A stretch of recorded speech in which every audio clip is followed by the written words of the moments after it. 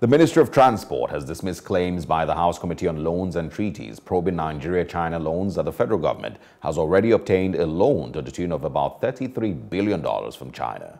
An unhappy minister, Rotimi Amaechi, told the House Committee on Treaties, Protocols and Agreements during a public hearing in Abuja that the federal government had not obtained any loan and accused the chairman of the committee, Honorable Nicholas Osai, of being politically motivated and self-serving. Mr. Amaechi accused the committee of making inquiries over the coastal rail line which runs from Lagos to Calabar. I've been trying to manage myself since you made your speech, so I'll give a slight response to your speech and I'll answer your question.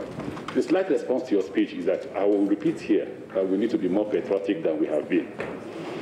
Mr. Chairman. Mr. Chairman. No, sir. I have a right to speak. Please, I've given him right. I've given him right to speak. You have invited me. I was once a member of the House, so I know the right of the guest that you invited. Now, Mr. Chairman, if you say Minister of Transport had a contract of $33 billion, we want to see it. Because as Minister for Transport, the only contract we've awarded so far is $1.6 billion contract for lagos-ibadan, which is under threat. Can you speak to the questions I asked you now? There is no $33 billion contract in Minister of Transport. What we have in Minister of Transport is $1.6 billion contract awarded under President Buhari and an $800 million contract awarded by President Goodluck Jonathan. If it is $1.6 billion contract, which is all we know, because by the time we came, the contract awarded by President Goodluck Jonathan, signed by Aganga, had been completed 80%. So we did not have to do anything of local content or local content. The only one that we have to deal with the issue of local content, which is the only contract that we have for now, is the $1.6 billion contract awarded from Lagos to Ibadan. $1.6 billion, for which Chinese government is providing 1.2, and we are providing the remaining $400 million.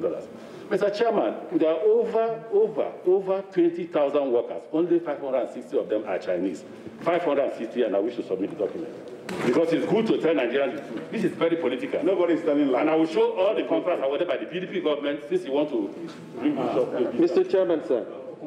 Are you aware, Mr. Honorable Minister, of the $11.1 billion on Nigerian Coastal Railway project that was signed on 1st of July 2016?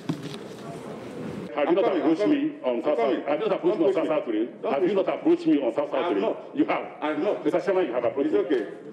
It's okay. It's okay. Have you not approached me on South South Rail? My priority as this committee chairman is to make sure any area we are taking rail is viable, and it will promote the economic activities of Nigeria and bring about a multiplier effect. Okay, so let's start with coastal rail. There is no contract on coastal rail. It's okay. What I mean by there is no contract is until you get the loan, there is no contract. It's okay. And the implication is that we may not get the loan, so there will be no contract. It's okay. Okay. The Lagos-Ibadan. Yeah. I'm not the contractor. He will supply us at the end of the contract.